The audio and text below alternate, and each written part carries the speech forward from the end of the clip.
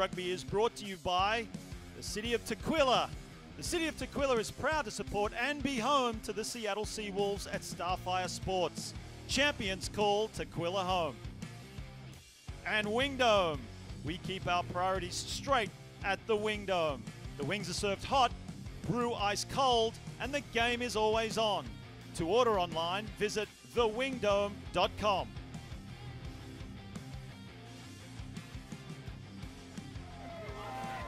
Beautiful evening here at Starfire Sports Stadium. And we have the Seattle lineups first with Kevin Swearin. Yeah, Mark, really looking forward to this matchup today. Michael Shepard coming at hooker. Big work rate this season. See if he can get it together on the lineouts with his teammates. And Nakai Penny, the absolute MVP for the Seawolves to start off the season. And they got so much firepower in the backs, but it's the Tiberio-Turner connection that I'm looking for, with Tibbs literally coming off the construction yard in his work boots to warm up until he could get his rugby cleats back on. Let's see what they can do. And for Utah, head coach Chris Latham has made 6 changes to the lineup after last week's loss to Colorado. John Cullen returns to the pack and is given the captain's armband. And look out for Aroa Elkington making his first start for this season as well.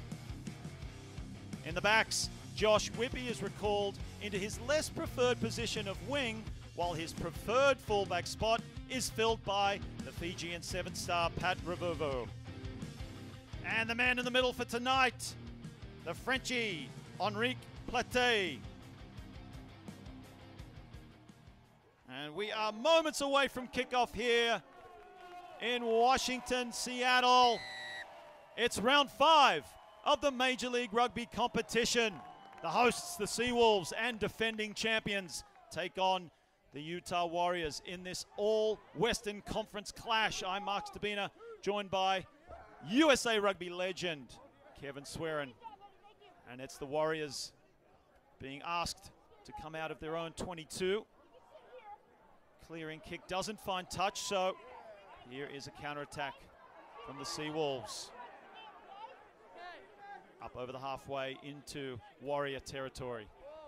Putting it through the hands, through the middle. Strong tackle from Fisher. Ben Seema to Suniula off the left foot. Gets the crowd on their feet. Up to the 22 now, the Seawolves, and a penalty to boot. So a good start to the Seawolves. That's right, Mark. That was really nice movement of the ball by Seattle. You want to see the possession, the quick ball, 1, 2, 3, 4 phases, just like they needed to on the counterattack. When you see that ball get kicked over, Seattle's thinking, 1 phase, 2 phase, 3 phase as their counterattack, not just that initial kick. So really good job by them to have this attacking platform inside the 22, 10 meters out from the try line.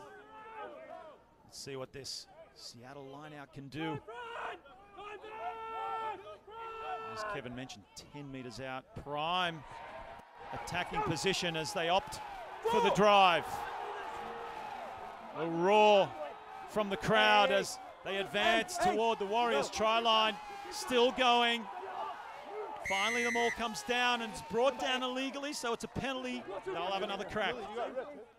Number 8 through sight. Yeah, Mark, that was a great little line out there. They earned another penalty. Their keys to victory today: eliminate the gaps defensively. They've been shooting up and opening up things for the attacking teams. Hold onto the ball. Play with the ball. That's part of the rugby. You need to earn the right to play with the ball. And the third and final key, kick and chase sparingly. You got to kick and chase and use it sparingly today.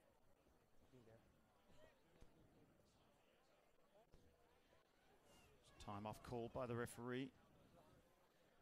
Just attending to a Warriors player. And that was a great first start, right? I mean, line out to the back, get that rolling maul, that big tight maul going, and they kept it in. They didn't get frantic, and they set it up perfectly. The forwards got the push on. Utah player fell underneath their legs. That earned them another penalty. I mean, the key to victory, right, is going to be the set pieces, the lineouts for Seattle. Can they win? They had a 78% win ratio of their own lineouts the first 4 matches. They look to have improved already as they have another attempt at driving. It's brought down. 1 meter out from the try line. Seattle pressing in this early exchange. Still short of the line. As Tucker comes around, he's told to stand in place. Pick and drive. Is he over? Looking to go again. It's Tucker at the back. Put down by this solid defense from Utah as the chants come from the stadium. Waiting now. JP Smith, and it's over. First try of the match to Seattle. The crowd love it. It was a bash and barge effort. And it all started from the pressure from the penalty and then some very strong line-out work that you talked about, Kevin Swearin. Well, and great patience, Mark. Oh my gosh. I mean, they're sitting there taking 1, 2, 3 seconds at the ruck to make sure they're set up. They were patient. They got the 2, 3 guys just 3 meters off the ruck, feed them the ball, and then when they got the quick opportunity, they went, and then they slowed it down. There were 2 or 3 moments there, played perfectly by Seattle. They split both sides of the ruck, and they set up 2 different forward pods, and they could go left or right, and that split Utah's defense a little bit, and Mike Shepard came jamming in, my player to watch, Mark, and he gets a first try of the match here today. So, Ben Seema adds the extras. And the Seawolves, the hosts, have taken an early lead over the Warriors, who are coming off a narrow loss to Colorado last week. A little knock-on to Seattle first before the Utah knock-on. So finally, the Warriors with an opportunity deep in Seawolves territory. And just what you don't want to do as Seattle, right, is you've just put together a perfect sequence of play to get a try within 5 minutes of the start of the match. And so the next job, your next job is kick off, receive, get the ball in hand, get it out of your territory. Well, they turn it over, and now Utah's got that opportunity to come in inside the 22, scrum, you know, gaps opening up for their back. So let's see what they do with the ball here. That's right, Kev. It's quite often a psychological potential banana skin to slip on, isn't it? When you score points to then take the foot off the pedal, you know the opposition is going to come back twice as hard. And as you just mentioned there, just a little lapse in concentration that's given Utah this opportunity now. That's right, Mark. And really it's the timing of mistakes, because you're going to have mistakes in a match, but it's the timing. The kickoff receive is such a bad time to make a mistake. Similarly, if they kicked it into touch, that would have been such a bad time for Utah to make that mistake. And Seattle do their best to shove Utah off the ball. They've maintained it as Gannon Moore comes flying in to help. Dragged over the sideline. He believes he wasn't released. The referee's going to have a chat with the assistant referee on the sideline. Is it what is? They're just having a little chat. Was that legal? Could the player drag him into touch like that? The tackler, so the tackler released or didn't release? Well, you mentioned the Seattle keys to victory. Utah, they did a great job of disrupting Austin's struggling line out in round 3, and there may be some opportunities tonight. Their driving maul is a strength, but at times it doesn't get the intended result, so they need to convert those. And they love to race up quickly in defense, as you'll see, but they also need to adjust if Seattle find their way around it. And that was a penalty on Seattle for not releasing the player when tackled. That player was down, his knees were down, and so maybe a yard you could have dragged him, but not 3 or 4 meters. And so they called the penalty, Utah's line out here. And the Warriors now, clean take in the back of the line out, and they drive. Just mentioned the key to victory is to make sure these drives amount to something. Whether they give the backs a good platform, and it looks like they have. The Warriors now on the charge. Bringing plenty of numbers around the corner. Picking and driving with patience. That's a great run. Scurrying all the way up to nearly the 5-meter line. Now they're within 5 meters of the Seawolves try line. Holding firm is the sea wall. Vandenberg. Basker looks left, opts right. It's a wide pass. Now looking to go the same way again. Playing some simple rugby. Other Warriors, plenty of patience. Little slip pass and out the back, that looks like a try. Did he get it down? Hey, Austin. Just have a little check with his assistant referee on the side. Knock on by red. Okay, clear. Did he get it down? No, he didn't. We saw it from up here, Kevin. They did some great work. Yeah, Mark, it was a tricky little offload. He had a man wrapped around him. He flings it out the back, and, yep, knock on. So Whippy on the edge there just couldn't keep it. You could see him reaching, grasping for that ball, and it's just a bit unlucky there. You don't know. I mean, there was some rain, you know, earlier today on the field, how wet it is out there, and that ball feeling a little slick when we were out there in warm-ups. So he probably won't do that again today. He's a solid player, and probably feeling hard done by about that one. So a short arm penalty now. Utah Warriors surely giving up a golden opportunity to equalize, and now they find themselves on the end of a penalty with Ben Seema stepping up. He's got a golden boot. Oh, under pressure there. Yeah, you saw the Utah player there, John Colin, charging the kick because it was a short arm penalty. It wasn't a long arm penalty. And John Colin very astutely charging down the kicker there. He's legally able to do that once he takes his motion as a kicker forward. It's a good synopsis of the laws there, because Ben Seema threw his arms out in protest, didn't he?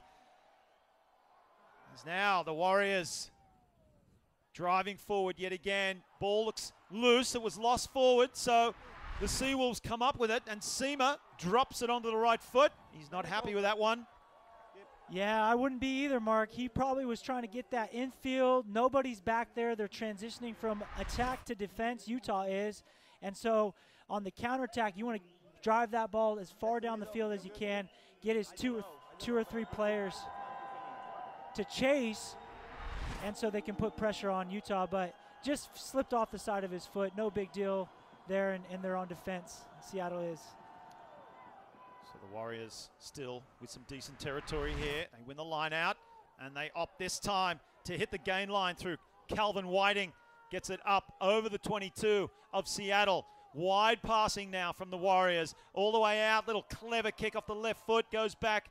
And who's on the spot but JP Smith to clean up and relieve some pressure. But still, the Warriors with a good opportunity. Great pressure by Utah. I love what they're doing now, and they're putting things behind. They're pushing the tempo. So a nice little kick here, and you see they could have kept ball in hand, but they put so much pressure on Seattle. They've got a line out now on the 5, 6, 7 meter line, so that's just as good as running and taking the ball up.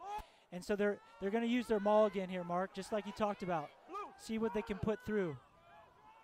Strong maul, as we've mentioned, but quite often falls short of its intended target. They need to convert this pressure that they apply with the maul as they drive forward. They're getting close to the line, and are they over there? Ah, the referee is on the spot. It's a try to the Warriors, and there's a hush over this Starfire Sports Stadium crowd. You called it, Mark. It was, are they going to take advantage of their line-out mauls? And they just did that. They got stuffed two times earlier this match, but look how tight they stayed just with their 2-3 guys. Seattle needs to work back around, and then look at Josh Whippy get in there, the wing, pushing, just a little nudge, and try time. It was a really good effort. They put a sustained amount of pressure on Seattle down inside their 22, 6-7 minutes, and it worked out for them very well. And that all led back to the knock-on from the kickoff that put them under that pressure. So Seattle had a couple opportunities to get themselves out of it, but really it was Utah and their pressure and their attack that allowed that try to happen. Yeah, that's a good point, Kevin Swearin.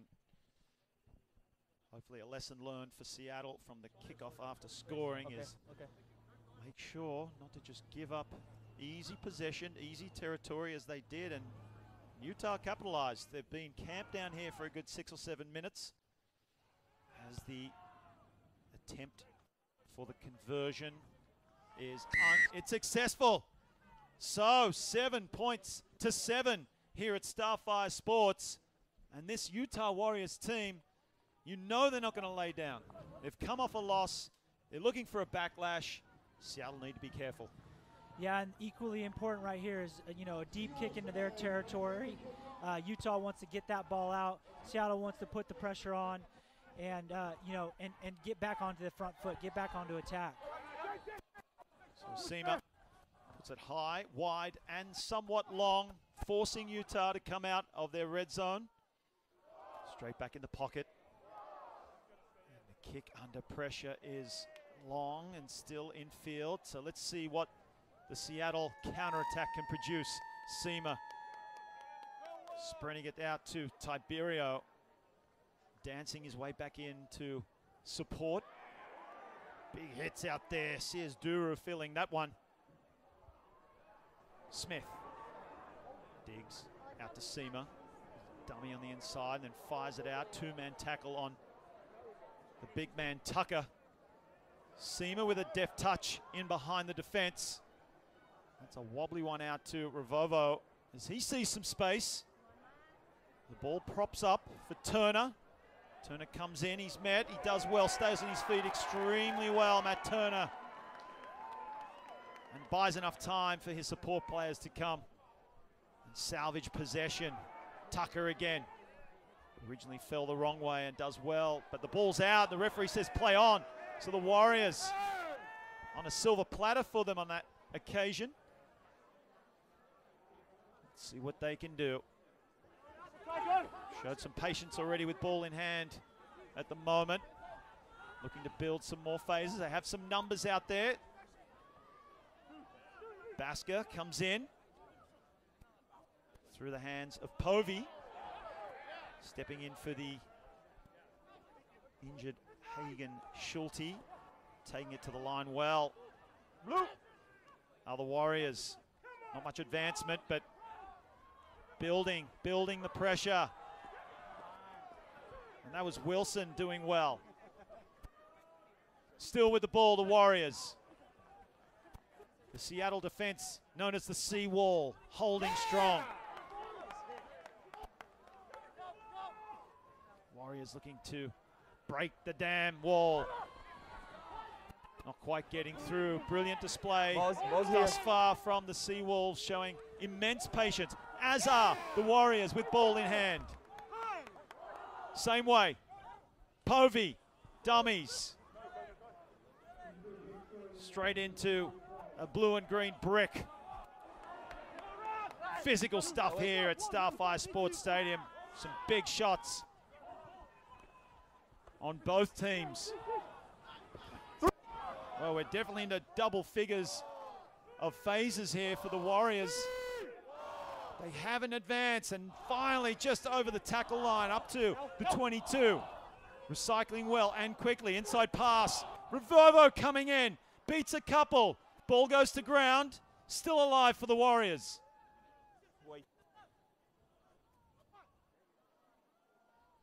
One up. The ruck on that occasion. And it's a penalty to the Seattle Seawolves. Kevin Swearin, what about that defensive stand? Wow, what patience from both teams. I mean, Utah started with the ball at the 50, and they were going back at times, and they came up and back, and that had to be close to a 20-phase sequence, and which is incredible, by the way, and impressive by Utah to be able to keep ball, not even get close. Seattle's not even had a chance to take the ball at any of those rucks. I'm very impressed by that attack, but even more impressed, right, by the defensive pressure and patience by Seattle. Both teams, what a stalemate that was. Brilliant rugby from both teams. And now Basker cleaning up at the back.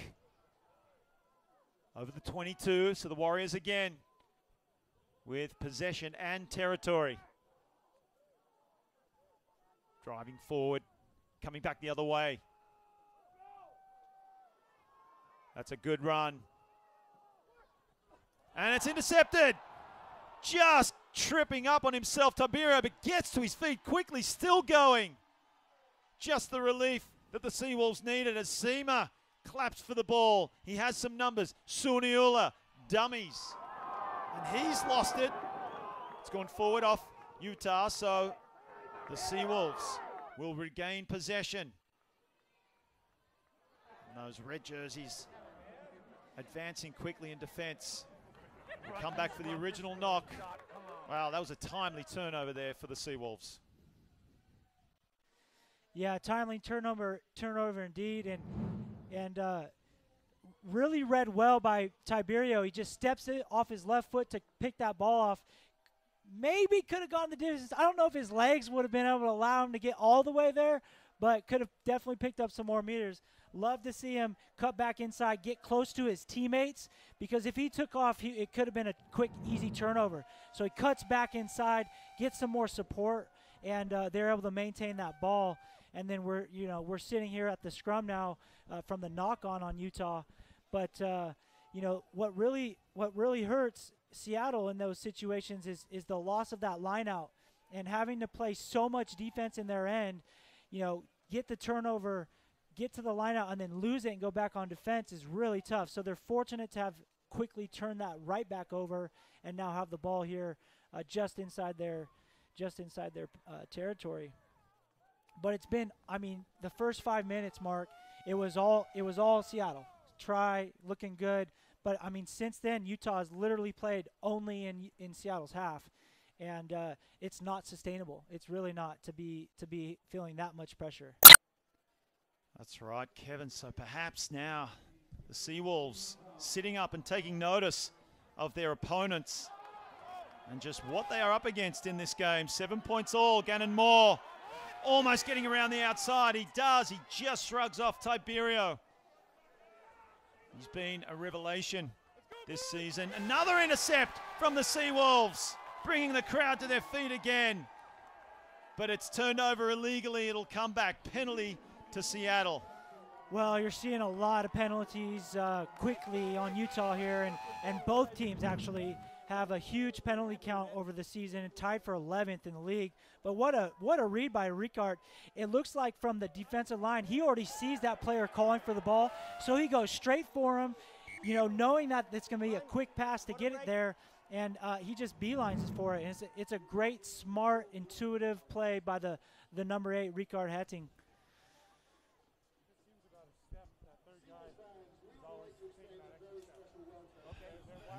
Players are going to take a little hydration break here at Starfire Sports Stadium.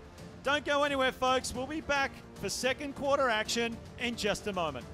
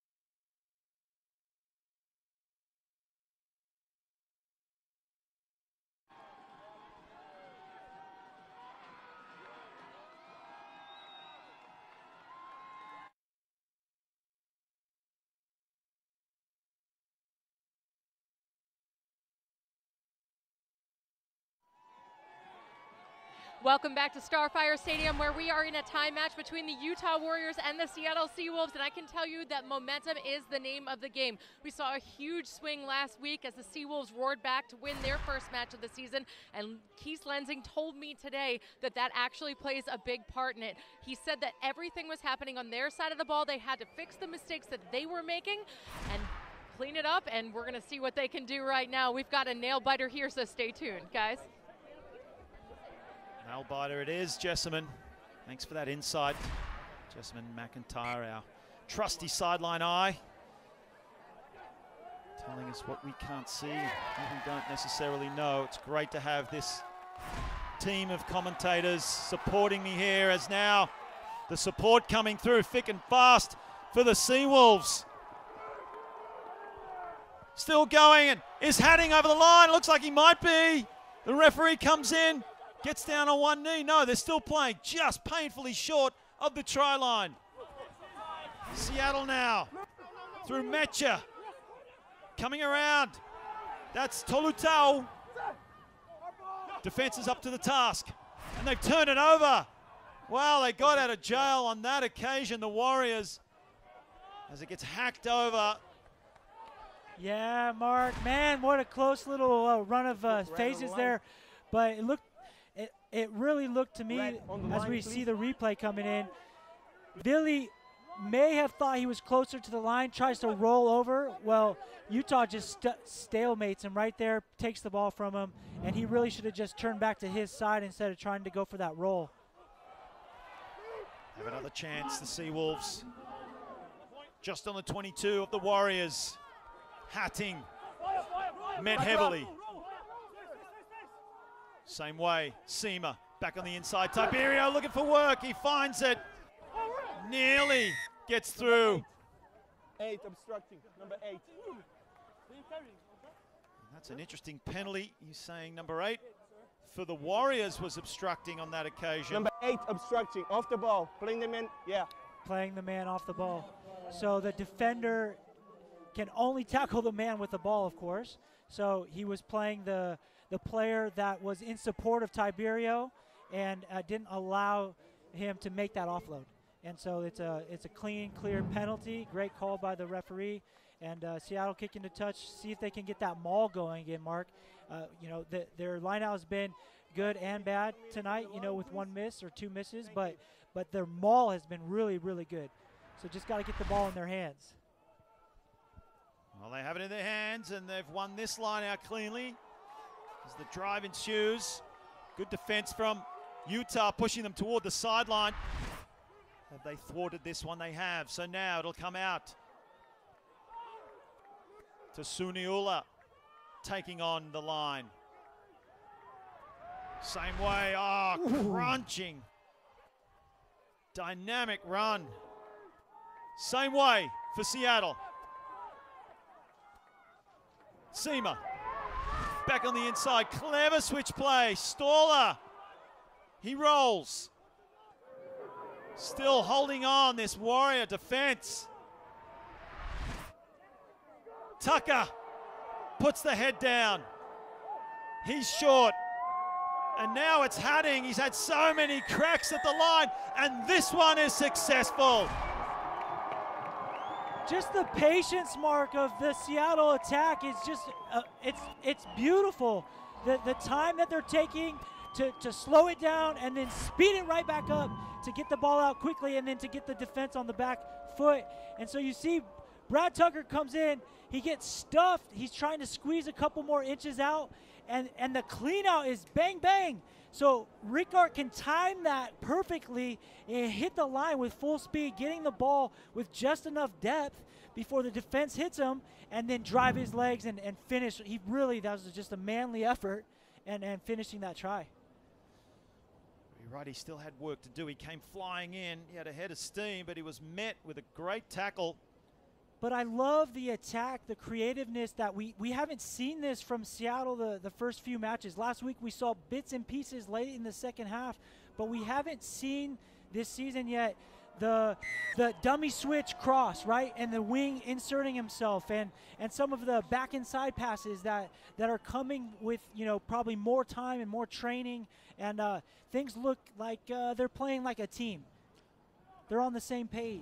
Kevin, obviously, they have the advantage of this home crowd. Look at them, they've come out in droves again to support their team. What does this support mean to Seattle when they play at home? Oh, it's incredible. I mean, you talk to the players, Mark, and they feel the energy. You play harder, right? I mean, you've played in the stadiums with 30, 40,000. I mean, 3,000 or 4,000 can get you energized very quickly, and that's what this crowd means to the team. I mean, it's hugely important. So now the Warriors, through Robbie Povey, taking that one well. Staring straight into the floodlights of Starfire Sports. Povey finds Jensen, who then offloads to Cullen. Same way. Suniula makes sure he doesn't execute a dangerous tackle. That kick finds some artificial turf before ending up in the hands of Seema. He shapes up, sends it long, and that's a better strike from Ben Seema, the number 10. Great kick to touch. I mean, you're looking for the 50 typically there, right, Mark? I mean, but with the angle and for him to get on the other side, you know, 10 meters onto the other side is a really great clearance kick.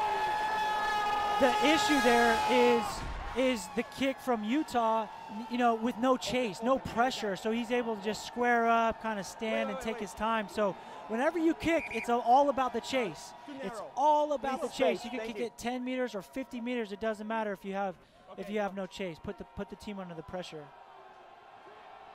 So there's no pressure on Ben Seema. So Utah again finding out the hard way. If you don't have an effective kick chase, the likes of Seema will punish you. As now the Warriors are forced to bring it out. A wild long pass out to the far left of the Warriors. Josh Whippy, we mentioned, coming in to wing for this game. Brother Jared on the bench tonight. Expect to see him later in the game. Another little hurried kick in behind the defense from Povey. Turner sends it up into the stratosphere. Basker does a great job. Never took his eyes off the ball. As now Robbie Povey comes in as acting scrum half. Whippy looking to get involved. No. Basker. Great job by the ref to talk to the players there and for them to release. It was really, I love when you see that in the rugby match. It was Cullen, the captain, throwing his weight around, but it's been turned over. So Seema now with Suniula. Does well to pirouette out of that heavy contest. These two-man tackles coming in for the Warriors. And now Seattle with some numbers and some space. Vili.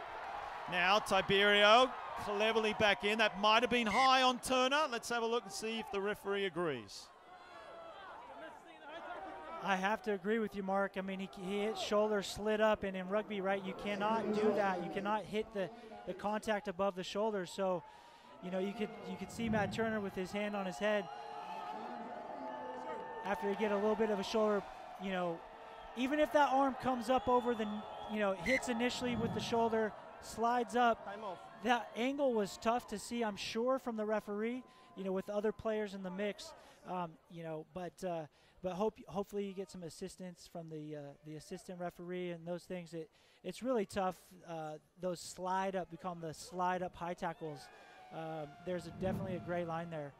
Well, we had a great view of it, didn't we? So yeah. We both thought, oh, that looked high, but the referee obviously, he was watching it from the back. Yeah. So maybe that's what saved Utah on that occasion. But it's all about protecting the players, right? I mean, you know, without any protective gear, you have to establish laws in the game to make sure we're protecting the players, and the skill levels have to be accurate enough to, so your body height's low in the tackle and not coming up high and those things. Okay, the Warriors winning that line out to the front. They drive. And not commonly with a 4 or 5 person line out, but they go to the kick chase.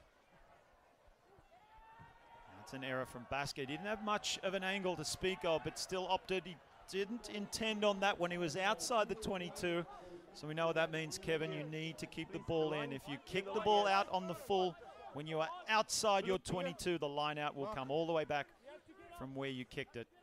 And you could tell from the beginning that was a set play for them, right? I mean, as we see the Seattle coming in straight off the line out, and they're going to work around the edge here now from the line out, get around quick ball and get the ball out.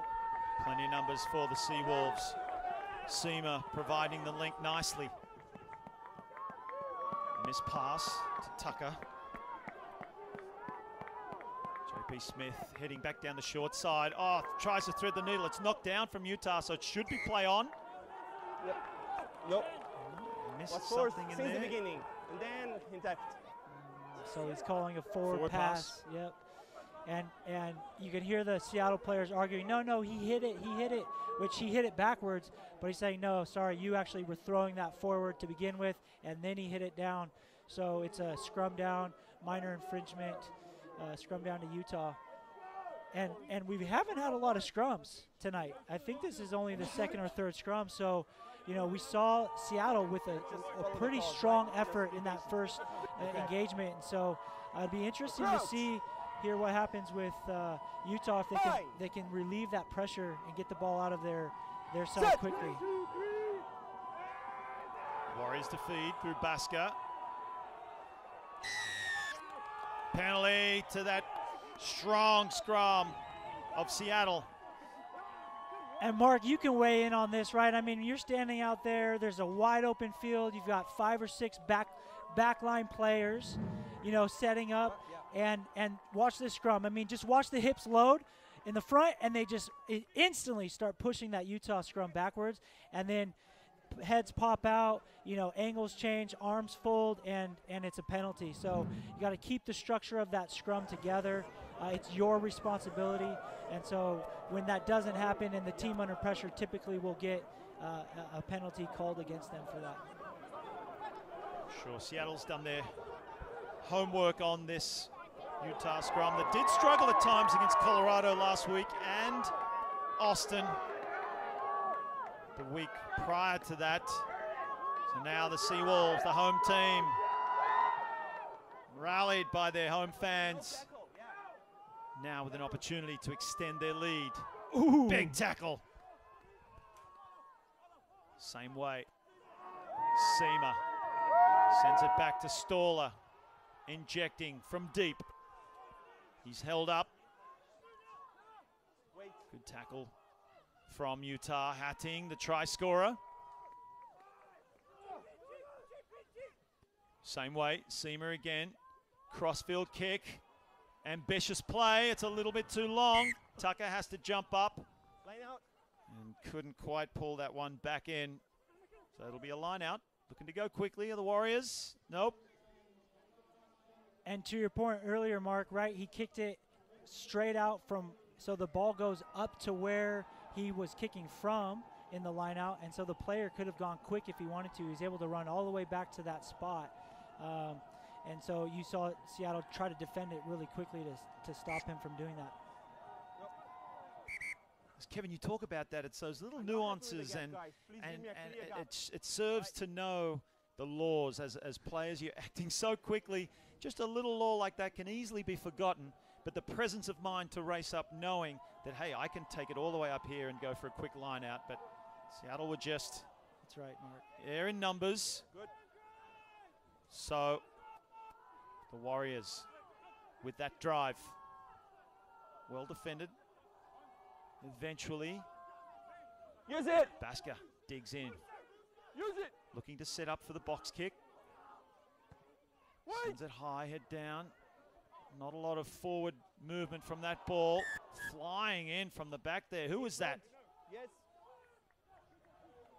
Didn't quite see, but Yeah, you're in May have front. been Staller flying in. I mean, that was a very short kick. You're looking for probably 25, 30, 35 meters on those box kicks so they can get chased, and it was barely 10. I didn't quite see the referee's signal there on the penalty, but perhaps it was playing the man in the air or not retreating. Typically what happens when it goes less or close to 10 meters, the players have to retreat. They have to make an effort to retreat, and so if they don't do that, they can get called for an offsides. ball straight over the back to the Warriors. And now they have some space. Coming in with a great tackle, Tiberio. He needed to do that. Gannon Moore with some clever play on the ground. Ooh! Oh, what about that shot? How did he keep hold of that ball? Hatting was like a missile. But the Warriors, unfazed, bring it up to the 40-meter line of the Seawolves. Numbers out. Some space. Tiberio has it covered. And now a better kick chase as Matt Turner is forced to put it on the boot. Well taken by Rivovo. That's an equally good tackle too from Tiberio. Turnover. Ball's here, ball's. The ball's, oh, it looked like it was turned over, but it spat out on the side of the Warriors. Referee says play on. But they are under immense pressure right now. Now they bring it out ambitiously. Little flick pass inside. This is what this Warriors outfit can do. Up over the halfway now.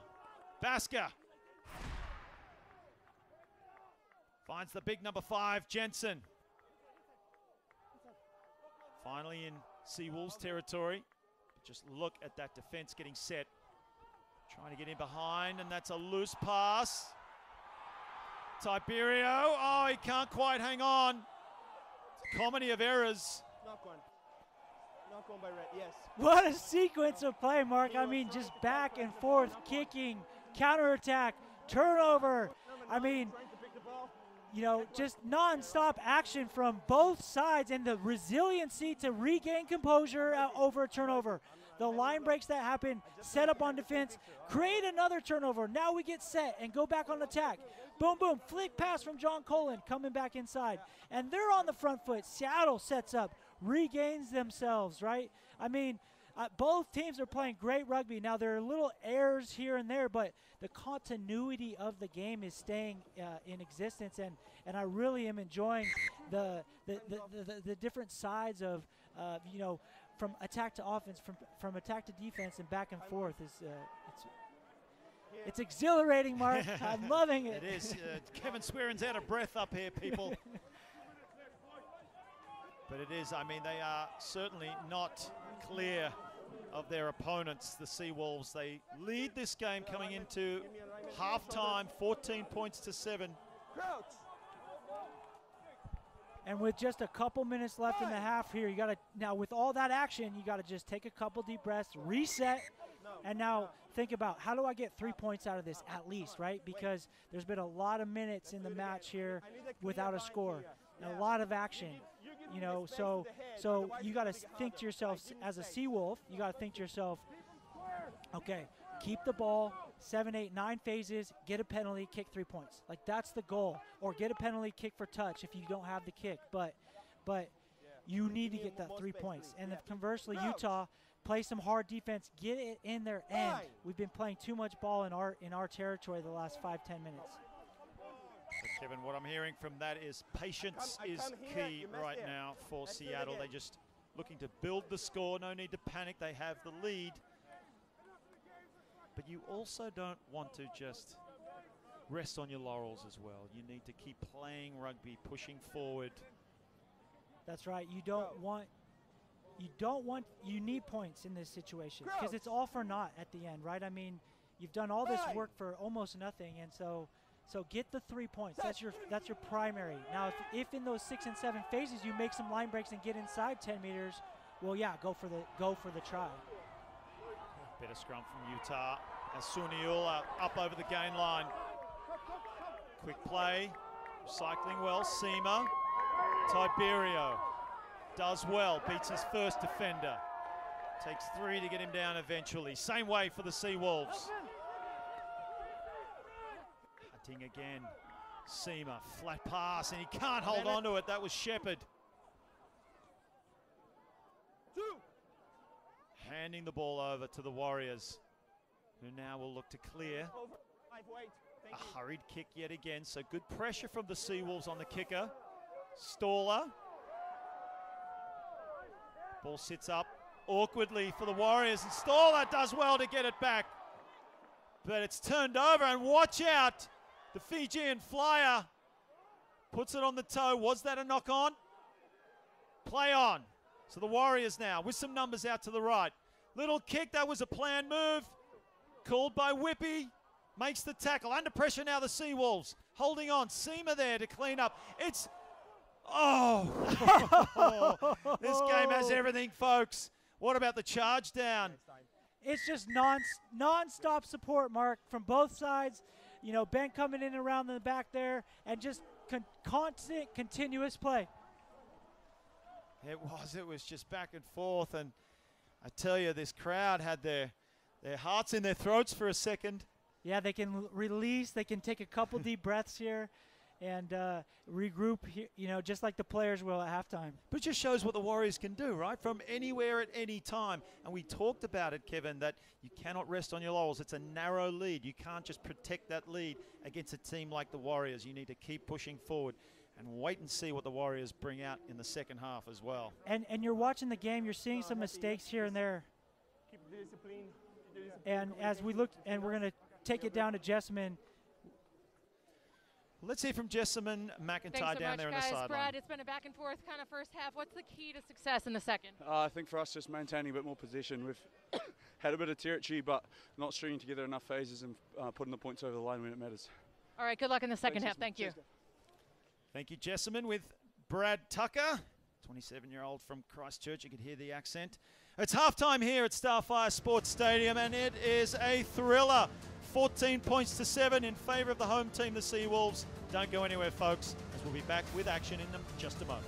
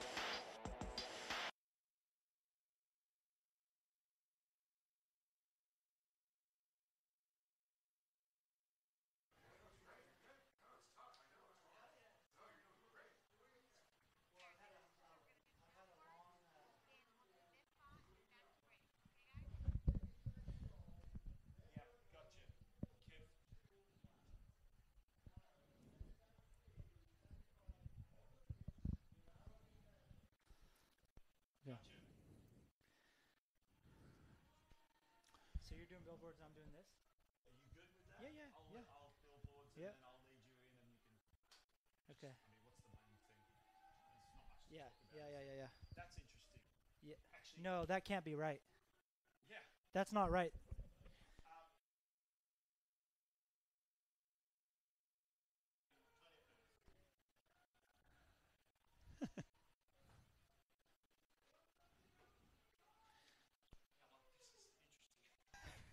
No way. Like,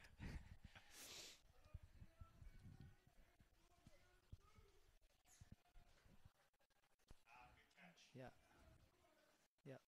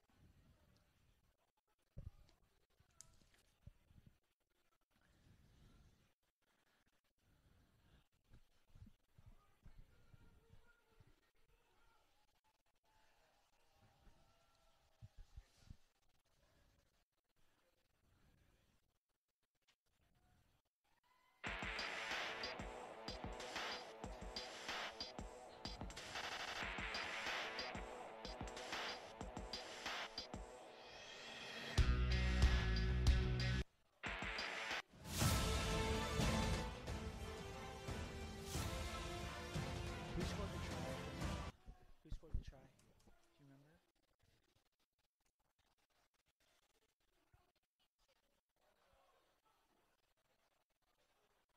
It was a maul.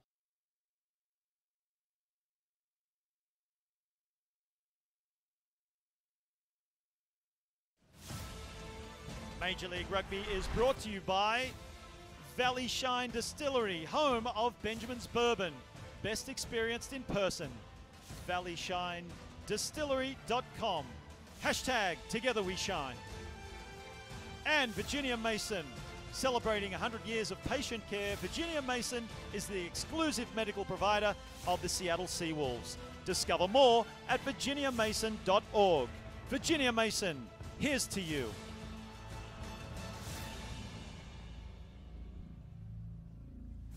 Halftime here at Starfire Sports Stadium in Seattle. And Kevin, have a look at these statistics from the first 40 minutes. Yeah, great first half. Both sides, a 3-try effort in the first half. 2 coming from Seattle, 1 from Utah. It's been a back and forth battle.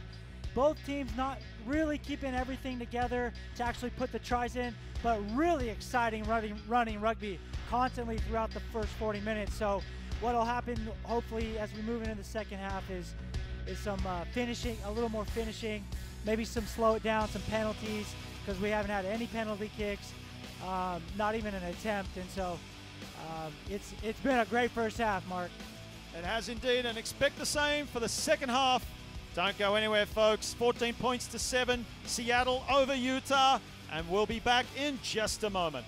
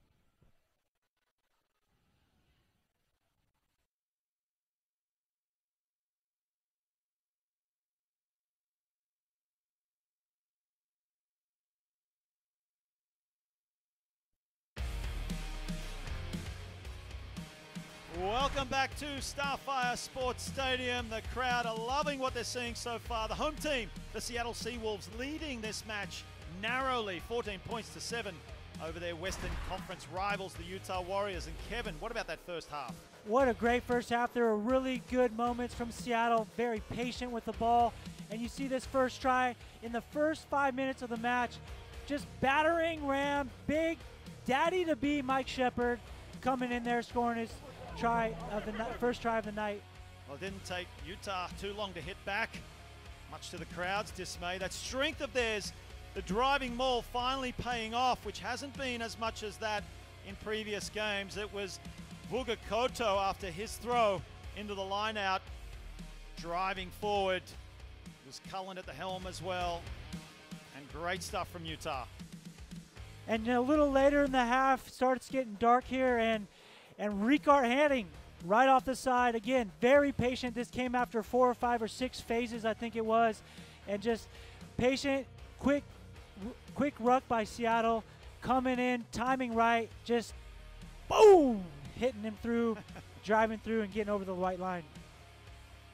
There's certainly nothing fancy about it. Plenty of heart, plenty of physicality. 14 points to 7. The Seattle Seawolves lead this one. Don't go anywhere, folks, because we will have kickoff when we come back from the break.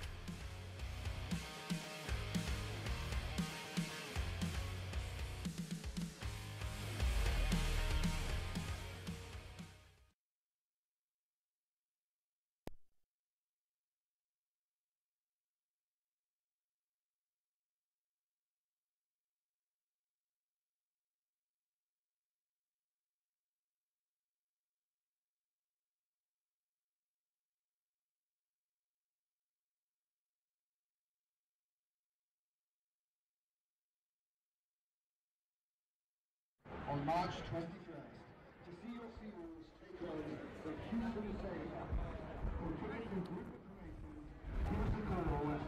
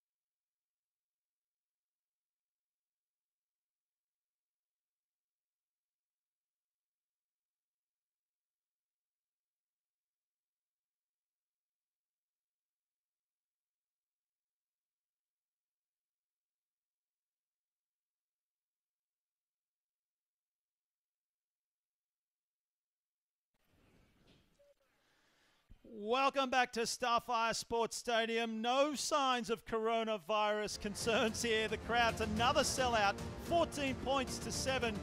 The home team leads the Warriors.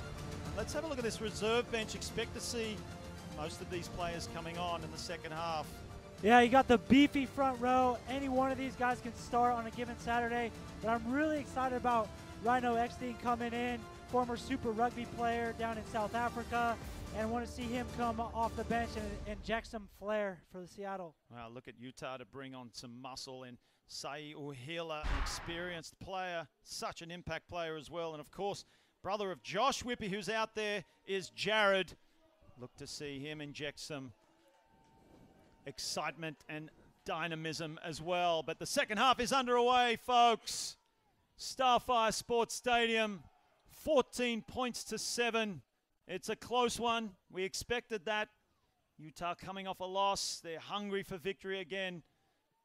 And Seattle playing with spurts of confidence after winning their first game of the season last week also, and they hold a narrow lead as the Warriors now will have the line out at the 40. Mark, I got to take a second. That was an amazing box kick just now from the base of the scrum, or of the ruck, sorry, to get that ball out onto the other side of the, other side of the half. It was a beautiful kick by JP. You mentioned box kicks. They're not an easy thing to execute, are they? Very hard for the Nines. We'll get back to that as we see now the Warriors up to the tackle line. Quick hands. Just playing it safe, one out stuff using their big forwards.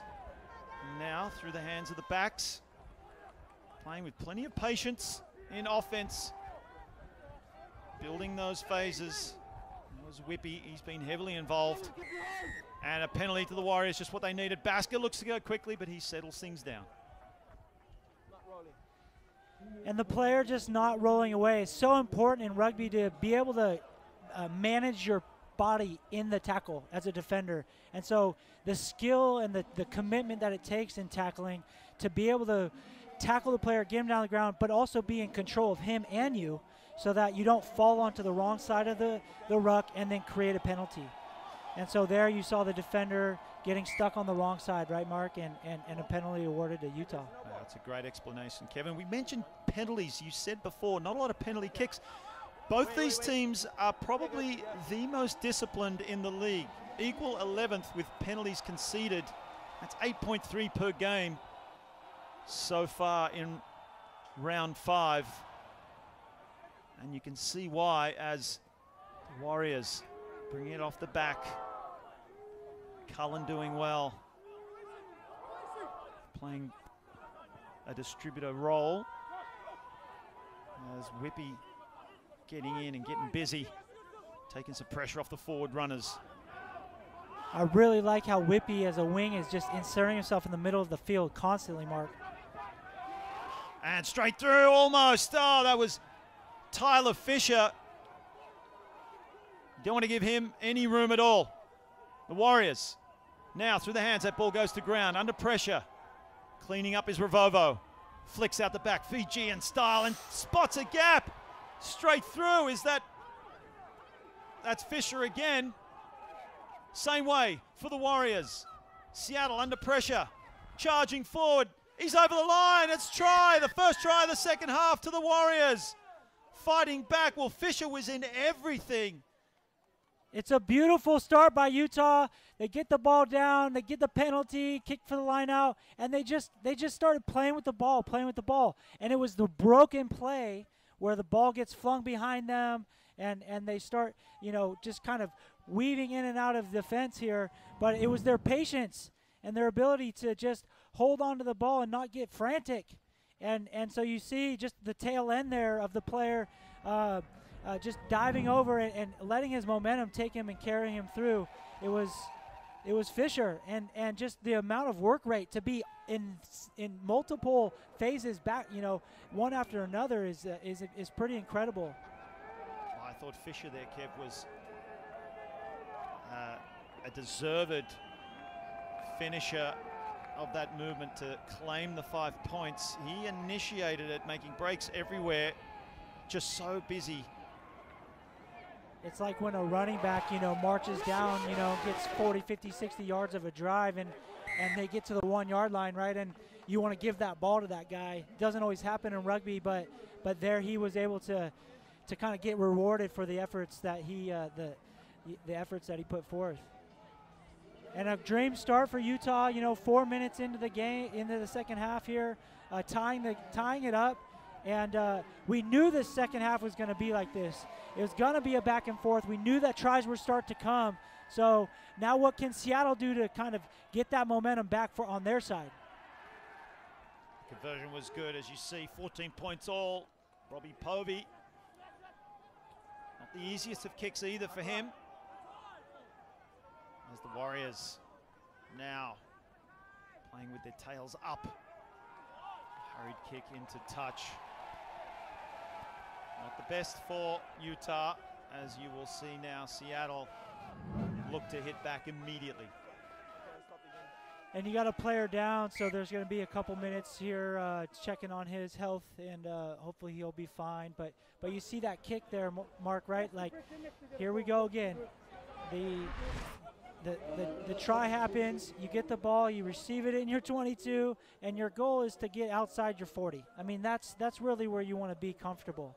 And you take that kick, it kind of shanks off your foot a little bit, goes off the inside of his foot, and is on the 25-meter line instead. Doesn't help. If I thought it was a high tackle, I would have awarded the one. Yeah. So I didn't see the same thing, maybe wrong, but anyway. It was more of that. And the ref's just talking to the players right now about possible, foul play. I didn't have this picture. But he didn't get to see that, and so he's just saying, I'm sorry I didn't see it, but. Let's hear from Jessamine down on the sideline. Jessamine? Yeah, guys, unfortunate injury news for the Seawolves, as well as we look at this Utah Warriors player who's coming off the field. But FP Pelzer is out, number 4 for the Seawolves. He has been taken to the locker room with a left arm injury. It did look pretty bad, as these guys do not come off the field easily. So he will not return for the Seawolves tonight.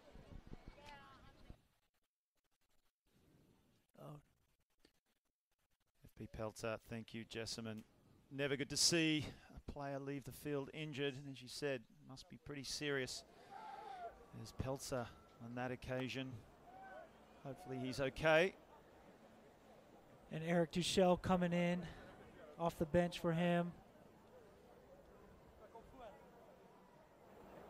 But now the players are just trying to keep themselves warm, keep the adrenaline going as the Utah player being treated is back on his feet. Like Van Vuren. So now, the Seawolves, what can they do? They send it to the back. Just a little bobble. Comes down, albeit not clean. Can't clean it up, so the Warriors pile in over the ball. Box kick from Basker, finds some space. Staller fires it into Turner. Sets himself nicely, and then launches it into the grandstand. I'm just looking, that was a great kick, by the way, from Utah. Very timely. Nobody's back because there's a quick turnover. Get the ball in and behind them. Get on the front foot. But just looking at the substitutions, we've got a few here from Kutse for Shepard and Leonards from, for FP Pelzer and Eric Duchel all coming in at the start of the half. Ball overthrown. Seattle. Rampaging run from Vili Tolutau. Number 4 not rolling. And that's created a penalty opportunity, so now Seattle with the penalty kick. Seema will step up. And that started, if you look back, that started from the power in Vili's run. So because he got past the point of contact and continued through, the defenders ends up on the wrong side of the ball, and the ruckers come in and kind of seal those players in, and now they're hanging out on the wrong side of the ball, created a penalty. So that's just smart play. That's just creative, rucking that creates that penalty, and so the player just got trapped, and that's unfortunate for him.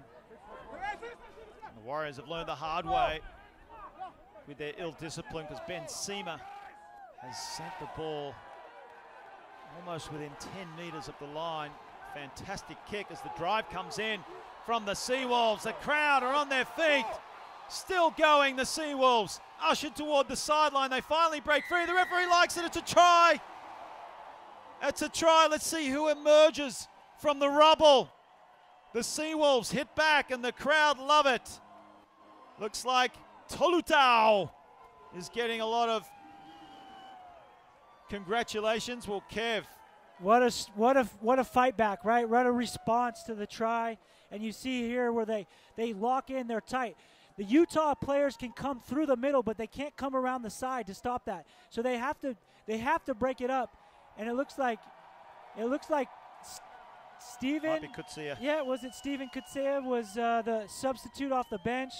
So matching his counterpart Mike Shepard from the first half, putting a try on the board. The two hookers there. A really well-designed, just tight technically sound maul from that line out to get back up on top, 5 points. The conversion, rock solid with the boot, Ben Seamer. I think he's, well, I won't jinx him. he's kicking well this year. Let's just say that. Let's say that he's kicking well since his debut last week, and adding a huge amount of value to this team, and just organizing the attack and his foot. Still such a young man, Ben Seamer, only 23. 10 caps already for the US. As JP Smith just patiently rakes the ball back in position for the box kick. That one's a longer one, and that is a clearing effort up over the halfway. Good kick from JP Smith.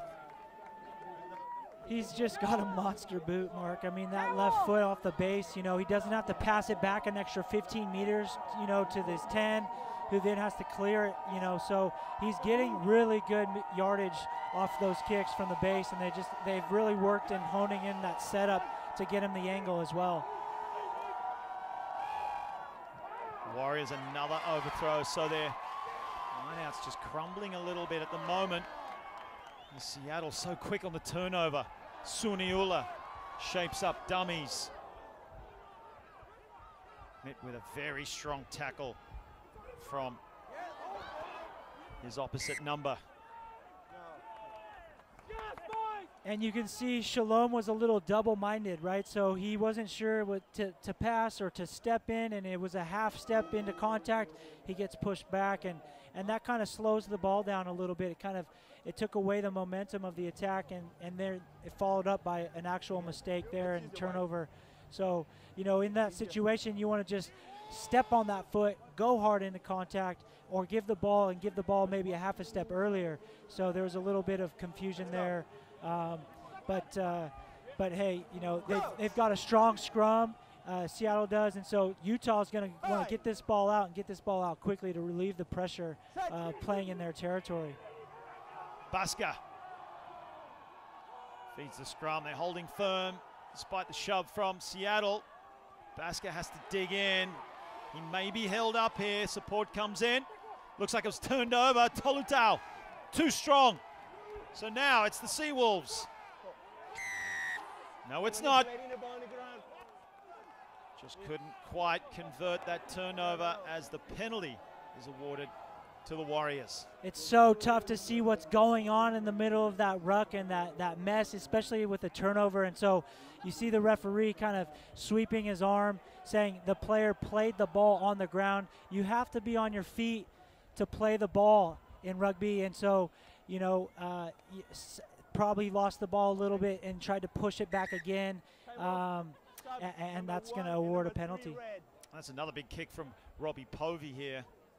So important that you can get your team out of those situations. Watching a couple subs run on the field here on Utah's side. Looks like Mongoloa, the number 17 jersey for Utah.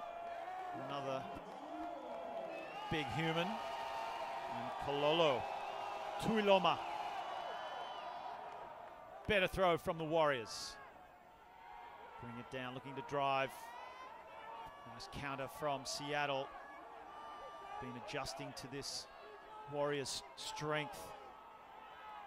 Driving them sideways, heading midfield. Still on their feet, the Warriors.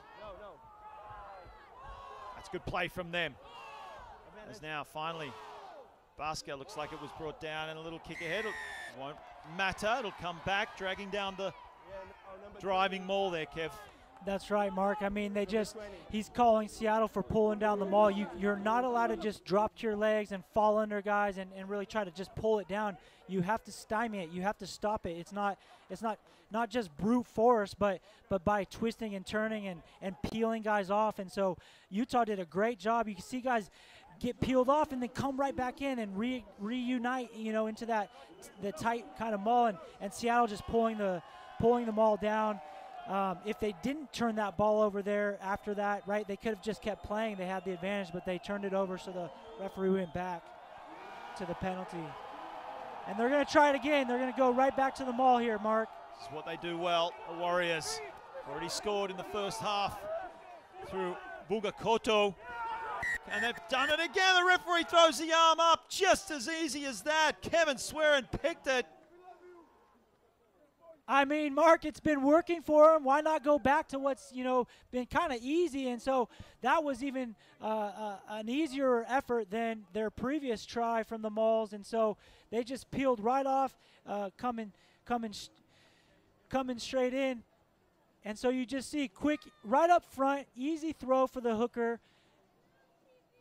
And I believe he comes in, grabs the ball, but it's the substitute, Tuiloma, that pulls the ball out and sees a gap, and as the maul is pushing to the left, he peels off right, darts in, finds the gap, finds a seam, touches down for a try, and hopefully for the tie if the conversion comes through. But Mark, it starts all the way back here, right? I mean, the penalty for playing it on the ground, they kick to the sideline, they get a maul, they go 20 meters, they get another penalty, they kick. I mean, it's the multiple mistakes, the multiple penalties that are really hurting Seattle right now. And what also hurts Seattle is that conversion, 21 points to 21. We have a game here, ladies and gentlemen, already 42 points scored in this match. Giving the crowd what they paid for. Although they certainly, a lot of these fans paid for a Seattle win. Still plenty of rugby to play. Tuiloma has just come on the field, scores a 5-pointer, but it's now the Seawolves with the ball. Up in Warriors territory, putting it through the hands. Haven't seen much of Sizduru in attack. Clever kick again by Seema. Just applying the pressure. That's a great kick by Ben. He sees there's nobody behind on defense. There's just one fullback, Revovo, and so he kicks it to the corner. They could have kept the ball there, Mark, right, and just played 5, 6, 7, 8 phases and gained 5, 10 meters. But instead, one kick, no effort, and it's a 20, 25-meter gain. So very smart. Now, you want to attack this line out, right? I mean, that's the idea is put more pressure on them so that you get the ball back quickly in the next couple phases. Utah now. Ball comes to ground. Basket digging in. And it'll come to another scrum. Probably, it's a scrum for the Seawolves. Yeah, they set up their maul there, and you as the attacking team, you have the responsibility to get that ball out. You set up a maul, well, you need to keep that ball, and so the idea is that maul collapsed and was unplayable, and so it turns back over to Seattle for not being able to play the ball out of the maul. We mentioned that as a key to victory for the Warriors, opting for that drive often in their games and a lot of the times not resulting in anything. Tonight they've scored a couple of tries, so they've worked on finishing the driving maul, but on that occasion, as you explained, Kevin, not getting the ball out in time. So we've got a couple subs come in from both sides in the front row. It's their first scrum with these two front rows, these new front rows, and so it'll be interesting to see because Seattle had the front foot, in the scrums. What is Seattle going to do here? Are they going to keep the ball in and try to get to the penalty? Right? You see their setup right now with the backs. They've got 3 backs really tight, and so at least I can see it. The fans can't. But they're looking for a quick hitter off the back with the 8 to the backs, or just drive and try to get the penalty. Baska under pressure. Offside number 9. Illegal pressure, it turns out. What was in yet? And the timing of the 9 there was just a little too early. He really was feeling eager. He's got to stay behind the ball, and he left his position too soon before the ball was out, creating the offsides penalty. I mean, he was just a hair offside. So here you go, exactly probably what Seattle wanted to get into the line out and to get their opportunity to maul something in now. You saw you quite often see those feisty matchups between the nines. JP Smith under pressure from Basker. It's resulted in a penalty, which has resulted in this drive. But Utah doing their best to neutralize, marching again toward the goalposts. Please. Okay. Keeping it going are the Seawolves. Looking ominous now for the Warriors. 1 meter out from the line. The arm comes out from the referee, playing advantage. So Seema drops it on the boot. Why not? Goes a little too long. You were from the side, I told you.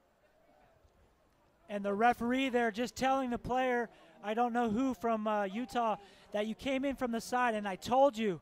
So he's talking to the players, say, get out of there, get out of there, and they don't. So advantage to Seattle.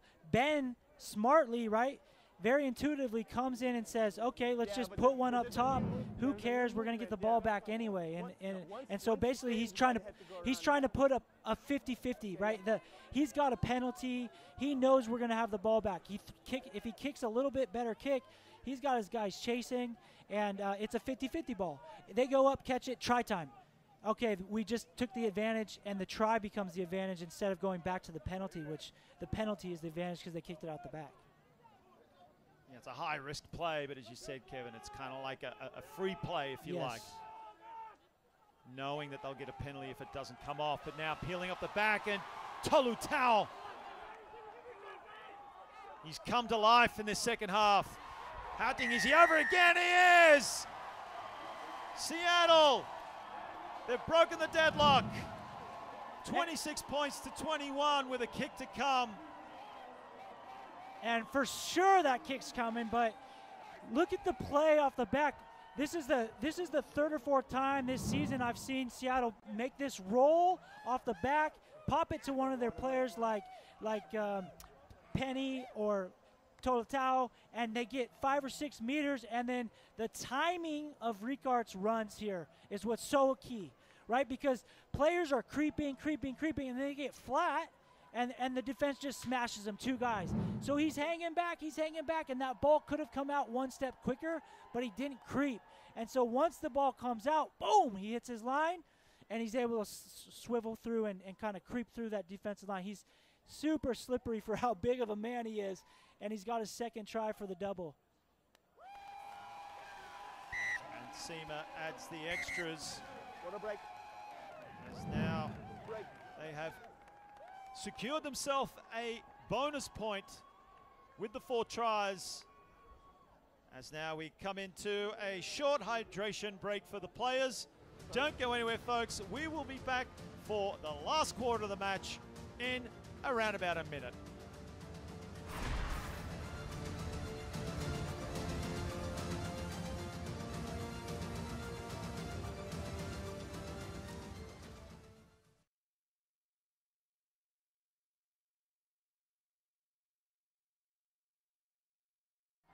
You can, but but I never saw. I thought my vision was you came through the side. Okay. That was my view. Okay. You know, yeah. That's why I was maintaining my position. Okay, I know what to say. I hear you. And then can we watch the reverse? They're like our left on the ground. Yeah. Getting hit. Okay, I got it. Watch the penalty count for them when they're under pressure. That's where okay. You know, it helps. Thank you. I gotta go.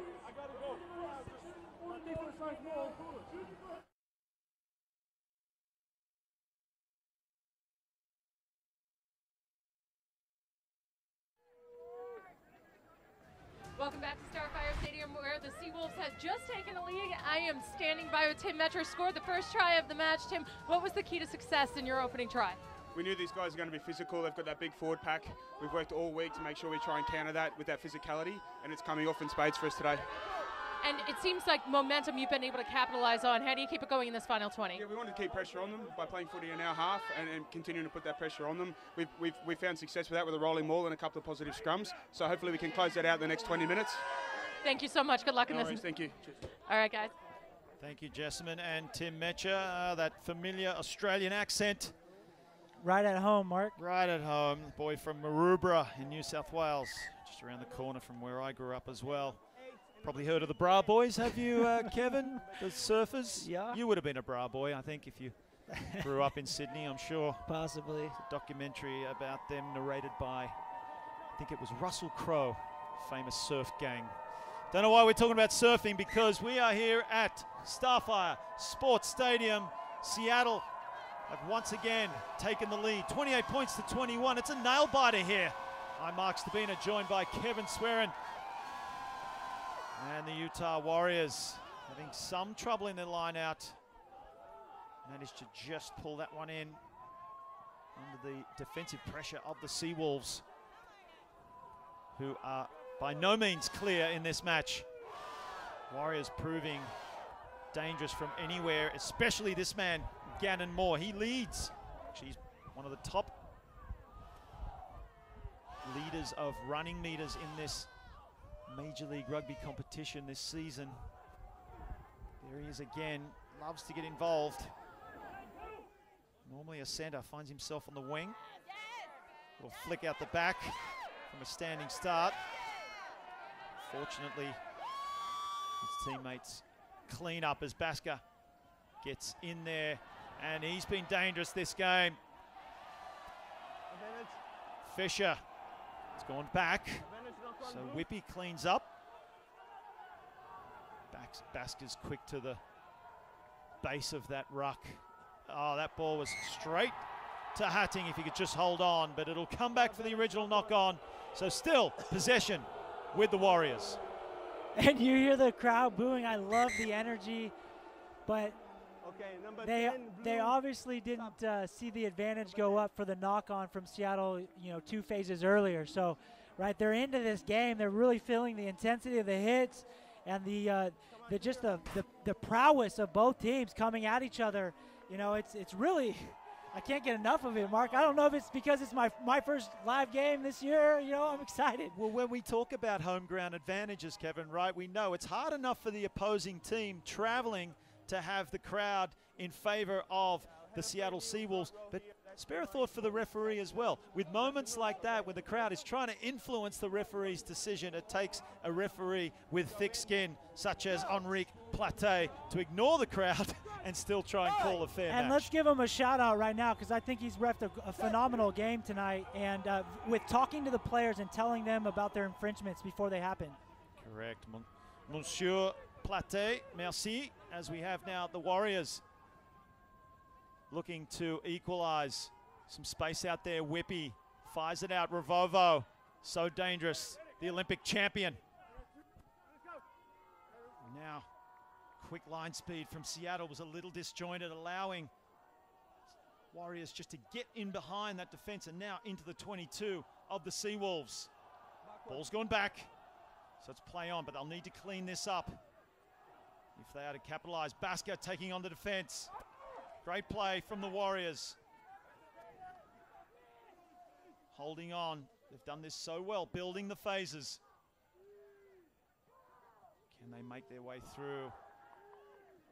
Almost getting through. It's those last-stitch tackle efforts from the Seawolves. Inside pass. They're using that well now, trying to find some chink in the armor of Seattle. Pass from Jensen. Goes out, comes back into Jensen. The crowd thought it was forward. And it's a penalty to the Seawolves again after a massive defensive stand.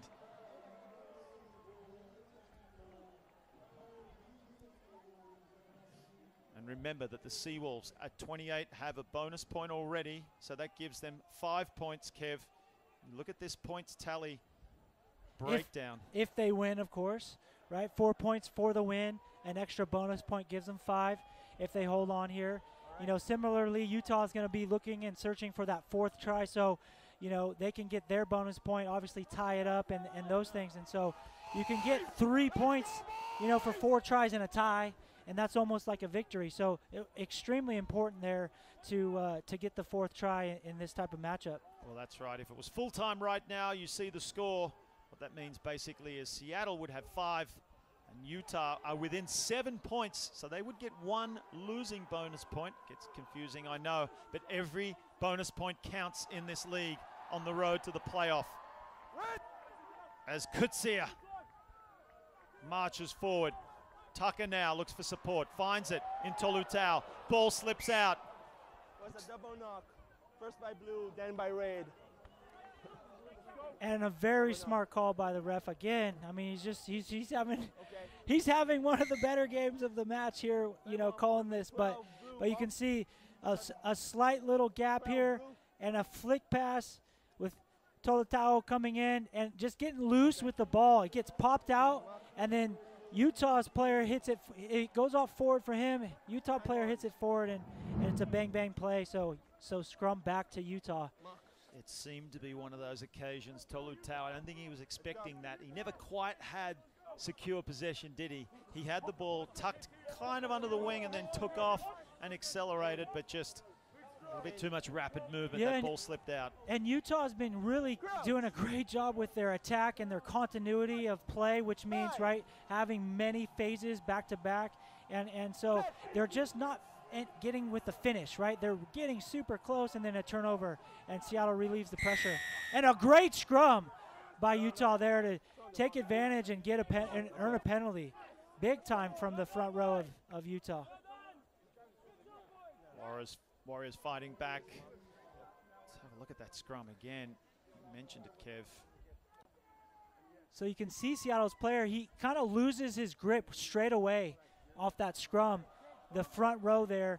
And if you don't hold on, if you don't keep that arm up, it's automatic penalty. So he comes back to get it, but he's already just been put under pressure from the initial hit. So he's obviously, you know, going to work on that in his next scrum, but it was just that initial contact. He really just got you know, taken to the house there on that one, Mark.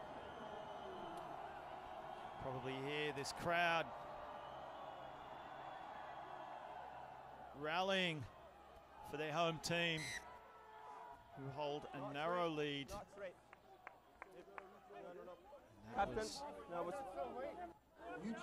Captain.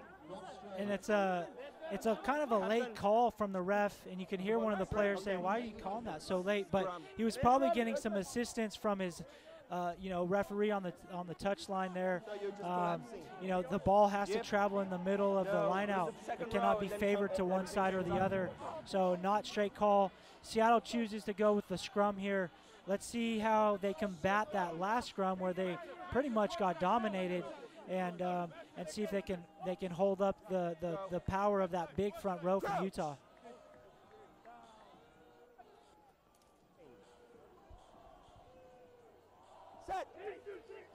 So the Seawolves now, and you see some confidence now in this Warriors scrum. Charging forward. Up to the 40-meter line. Just shy of. It's JP Smith. Uses his feet to usher that ball to the back. The back foot of Tucker, sending it up. 50-50 contest as Basker ends up swooping it off the ground into Calvin Whiting's hands. Povey. Now the Warriors looking to move the ball the same way, just wrapping around Whippy, injecting again. Flat pass, Revovo with some space. Don't give him too much. Up to the 40 now, Basker dummies, and then heads open. Boom, big run by Cullen. Cullen was monstered to the ground, but does well to maintain possession. Thought it might have been flirting with the danger of an obstruction as well. And now just putting it through the hands. Whippy again, looking for action. Same way, straight to the line. Strong run from Povey, still going, looks for support. It's raked out, but in the direction of the Warriors. So it's play on as the ball is hacked downfield. Turner gives chase. Revovo finally brought down by Turner.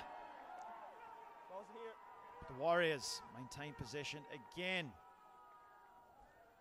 Coming out in the air, that was a tough pass. It's going to be tricky to pull that one in. Whippy apologizes. And that was Saya Uhila Trying to pick that one up against his ankles there, Kevin. He's And already tall enough. And you can see the players that, you know, hands on hips, they're playing a lot of rugby. I mean, it's non-stop. That's true. And the pace and the kicks and the, right? I mean, it's an anaerobic, aerobic, you know, nightmare for some of these, you know, cardiovascular systems. And so they just, you know, probably need, it's nice actually the referees taking a little break. It's like, hey, let's catch our breath because, right, the game is meant to be played that way, but can't be played all the time, 80 minutes like that. And that was a big passage of play, 2 to 3 minutes of nonstop contact, hitting, getting up, tackling, you know, exertion of every muscle of your body. So, you know, it's intense out there. These teams are just coming hard over and over and over and just loving it, Mark. I mean, I'm just happy that I'm not playing anymore. Let's be honest. Just thinking that myself. And that's something that this Utah team has been criticized for. Early in the season, they've started slow, is their cardiovascular fitness hasn't really been up to speed. You see, they've started slowly traditionally, and then you see them come toward the end of the season as they start to pick up their fitness. So I'm sure it's something they've worked on. As you see, they're matching it now with Seattle. Again, traditionally, one of the fitter teams. You have to be the MLR champions 2 seasons back to back. As that ball flies over the head of Turner. Dances, brings it back. Whippy up to the task. As the numbers come back in support for Seattle. Who else but Hatting there in first receiver. Charging forward. Back into the pocket. Wait, 16. Thank you. Now Thank Ravovo sends it into the middle of the field to Povey. Sees some space. That's a great kick. See if he gets the bounce. It does. Bounces forward and stays in just enough for Turner. No, Staller over on the far side. Big hit from Utah. There's some big men and there's some big clashes here at Starfire Sports Stadium tonight. And they are not relenting. Another box kick from JP Smith. Sends it long.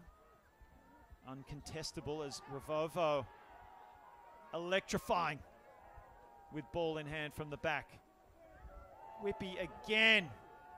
Well, he's just turned up everywhere.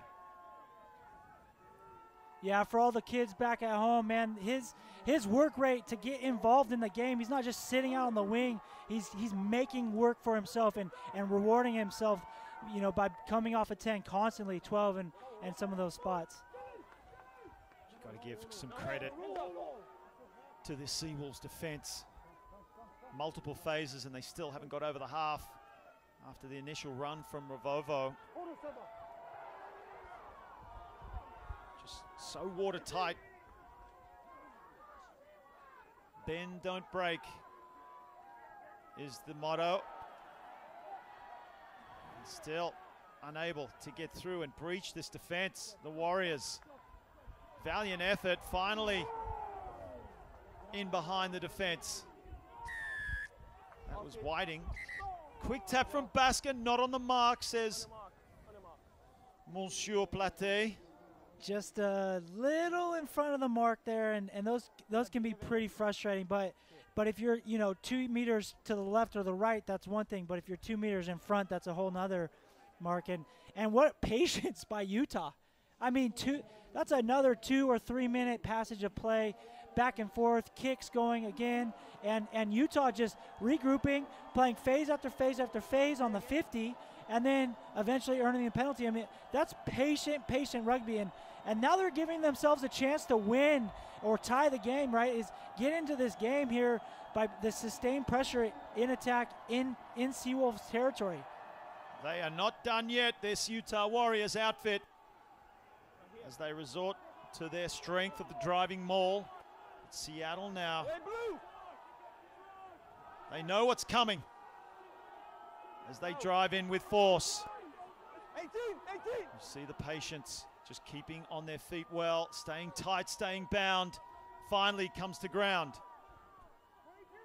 This is dangerous territory for the home team, who lead by only 7 points. The Warriors charging forward. Basker. Penalty to the Warriors. What will they do? Captain. Uh-oh. Look out. Number 16. That was deliberate penalty. Hands. Okay. And a deep sigh for both of us, Mark. It was already dangerous territory, and That's now, right. what does this mean? Kevin Swearing, yellow card to Seattle, and that is it. They are now going to play with only 14 men for the rest of this match. So you've got a couple of thoughts running through your mind. Your hooker front row player just got sent to the sin bin. So they're going to have to bring in a substitute, a front row substitute, and take off a back rower, right?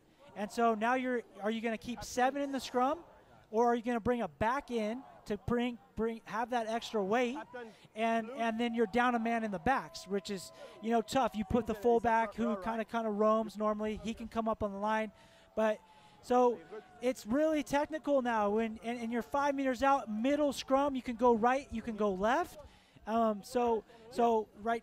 Generally you're going to put that 8th man into the scrum if you're feeling confident, you know, or because Vili, you know, in the back is a front row player, he can come in and play that hooker position without making any changes. And so what they've done is they just took Ricard Hantig onto the side. There's no 8-man, and so they're going 7v8 on the scrum, which again, with how strong their scrum is, that's a smart move.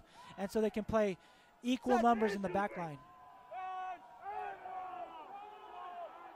Warriors driving forward. Seattle playing a man down. That's a penalty try, and they can't believe it.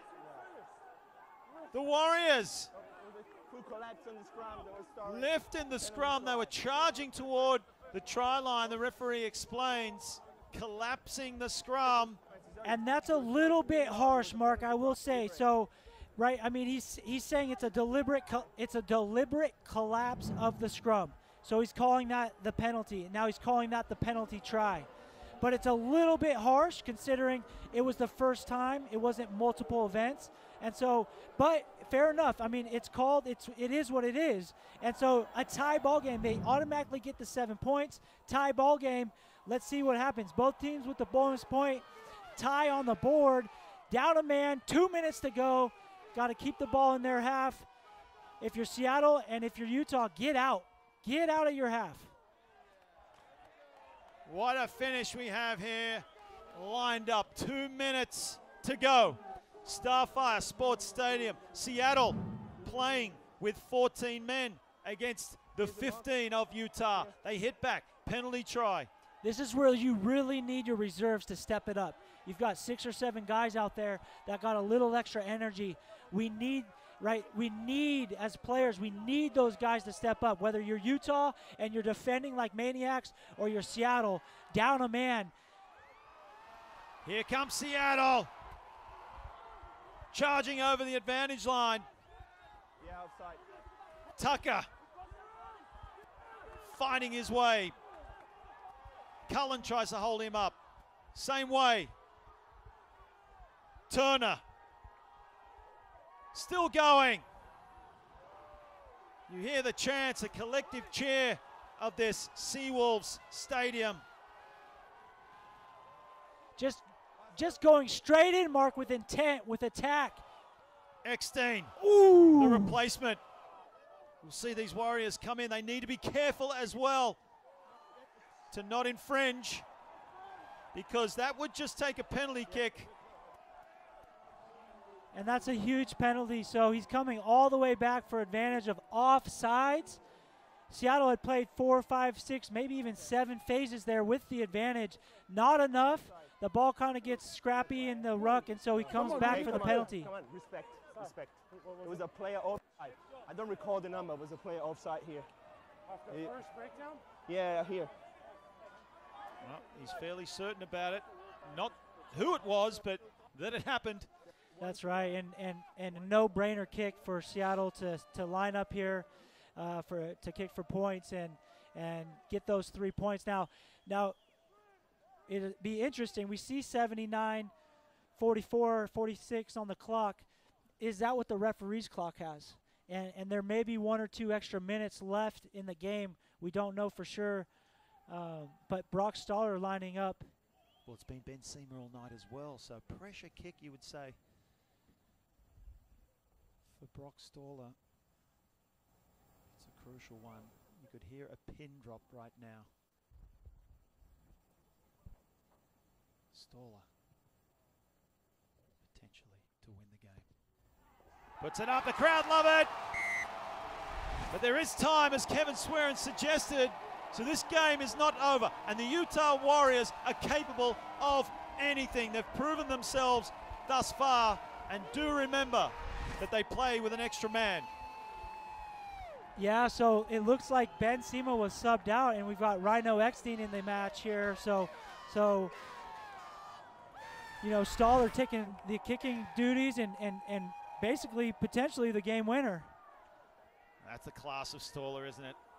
Hasn't had an opportunity to warm into his goal kicking, and he is asked to step up for potentially the match winner. So much experience from the Canadian. And what do we have here? Wow. Penalty to Utah. With a chance to equalize. What about the drama of this match, Kevin Swearin? I mean, so here you're talking, Mark, I'm kind of laughing because it's been so exciting back and forth, and if this ends in a tie, or are they going to kick for? They're going to kick for touch here. They're going to go for the win. They're banking on that maul. Mark, you called it in the beginning of the match. Keys to victory, right? And they're just going, you know what? We're coming into your house. We're going to maul you down, grind you down. They've done it already a couple times in the match, so let's see what happens, Mark. I mean, what a statement. This is it, right? What a statement this Utah Warriors team are making. We are not happy with a draw. We have come here to win, and they have the opportunity. And it could be a result of Schulte being out of the match, but here we go. So the Warriors, here we go. That drive, still going, charging forward, it breaks free. Last foot. 3 meters from the try line. Last play of the game. The Warriors, will they have the last say here in Seattle? The crowd are on their feet, chanting for their home team to hold on. But the Warriors, they are looking solid, and they have a penalty advantage as well. Basker, Povey waits. Basker comes out, fires it out, it's intercepted. But it will be a penalty 5 meters out, pretty much in front of the uprights. So what do you do here, Mark? Because they just got a penalty try, right? So do they do the sure thing and kick for points and tie? No way. Well, I mean, judging from their last decision to go for the line, as we said, they've come here to do one thing. And one thing they want, and that is, and this will potentially give them 5 points. And the game cannot end on a penalty, so you're going to play no matter how much time's left. But you see the Utah team there, they already have the advantage. Seattle right now, it's just time to man up. I mean, they're down a man. They've got to lock in this scrum, 78. Biggest scrum of the match for both these teams. That's an obvious statement, but especially for Seattle, as now the ball comes out down the short side. Great defense from Seattle, holding on. Basker comes in, fires it into his troops. Inside the 5 meter. Still going, recycling quickly. You see those Seattle players getting out, setting up their defense. They need to. They're one down. Ball comes out the back. That's panic play from the Warriors. There you go. Oh, this is heart attack stuff. Basker to the big replacement. No matter what side you're on, you got to be patient here with the ball or on defense. Cullen to Ravovo. Holding on for dear life. Oh, that was nearly knocked on. And Tucker trying to rip the ball. He might have ripped it. He has. Tucker, no, but it's a penalty again. Can you believe it? 85 minutes gone. I told you. Well, it might nearly be time for the yellow card player to come back I on. was just going to say that, Mark. I mean, you're talking about him being out of the match for the rest of the game, and here we are 5 or 6 minutes post the 80-minute mark, and just multiple penalties after penalty, and you know, an already exhausting match. As you see, Toletau trying to save that ball from going out, and so you've got the two players holding him up, but the referee saying release, because his knee was already on the ground, and they didn't listen to him, ripped the ball out, penalty. True, correct call by the referee.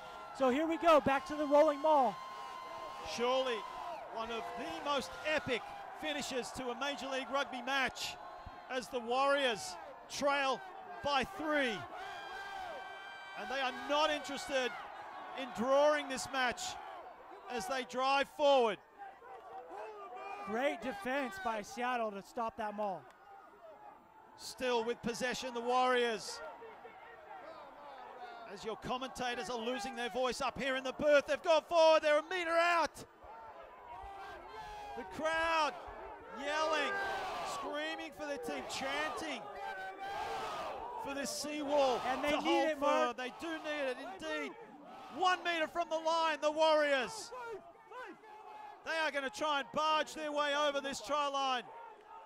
Make no bones about it. And another advantage held up by the referee. Immense pressure being piled onto this home team.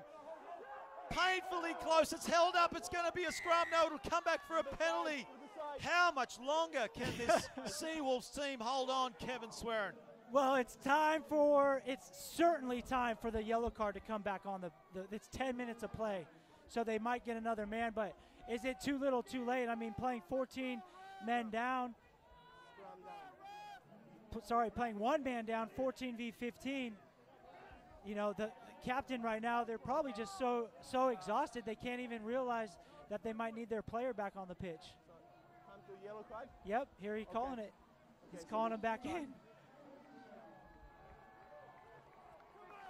That might be the extra juice Seattle needs. Yes, psychologically, I was going to say that, Kevin. You see your man come on just when you need it to happen. I mean, the efforts from both teams. This is a microcosm of the macro event that's been happening tonight, right? I mean, we're talking about 87 minutes of rugby and just fierce competitiveness and attack and defense and just smashing each other all game, and nobody's letting up. The stalemate is true. Nobody wants to give an inch. And nobody's sitting down in this stadium, not that I can see. So the Warriors, the shove comes back from Seattle. Scrum collapses, it's another penalty. But can they score? The Warriors snatching victory from the home team in dramatic fashion. The sea wall piling in. Up to the 5 meters. The Warriors retaining possession valiantly. Basker digs in. The seawall not just holding on, but they are advancing, pushing this Warrior outfit back, trying to force the error if they can. Running out of juice now. You see them losing shape a little, the Warriors. And just a relentless commitment in the contact area from both teams, and Seattle flying up. They're tired, the Warriors are tired, and the Seawolves know it. How is this match going to end? I mean, nobody knows. Basker. Ball goes between his legs to pick and drive. Is this going to be the tactic? Picking and driving. It's not pretty rugby, but they're looking for the win. Comes out with some space. Great tackle. Still on his feet. Oh, he looks like he's held up. Is it over the line? Oh! Pick and drive. He's over. He's over. It's try time. Was it Basker in the corner? Yes, it is. Can you believe it? What? Oh, finish. Oh, look at this team. And they're stunned in the stadium, but Utah is exuberant. They are pumped. They're waving to the crowd, let's go! And nobody's responding, but they are pumped. What an effort by Utah Warriors. That was a team effort. 23 men coming off the bench, 8 guys coming off the bench, adding to the value. Non-stop action. Wow. We need a little break to catch our breath here, ladies and gentlemen. Full time. And what a game. 33 points to 31. Don't go anywhere as we come back after the break for post-match comments.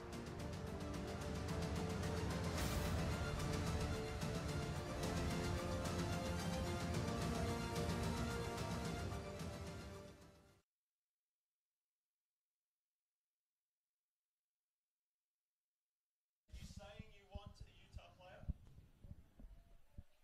Yeah. No.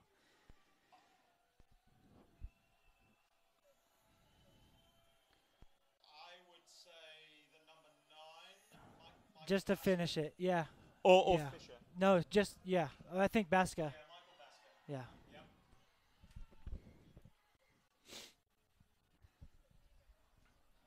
Good job, Kimberly. You want me to throw it to Jessamine? Got it.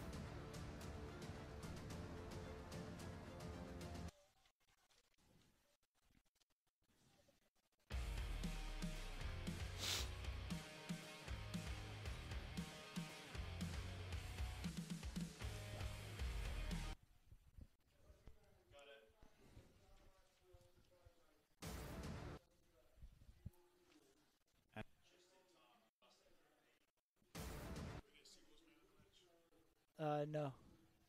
No, we're using Utah. Oh, Ricard. Ricard Hatting. Hanting. Yeah.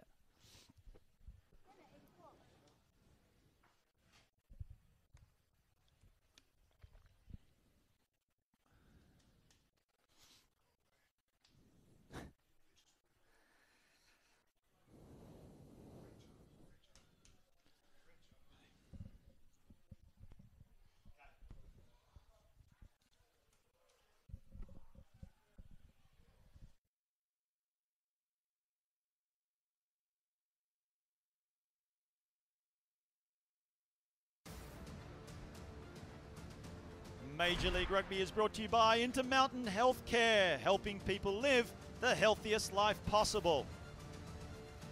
Utah Warriors. Visit warriorsrugby.com for tickets, merchandise, and everything Utah Warriors. warriorsrugby.com. And on watch, see the signs, stop the cycle. Well, we finally got our breath back here at Starfire Sports Stadium. Can you believe what you see? We can't. 33 points to 31. The Utah Warriors have snatched victory at the death on the road here in Seattle. And let's see how that all finished here. Kevin Swearin. Wow. What a game. And after keeping it in tight with the forwards, they flip it outside to the backs. Huge run by number 12. And Calvin Whiting just finishing it up. And Utah, what a finish.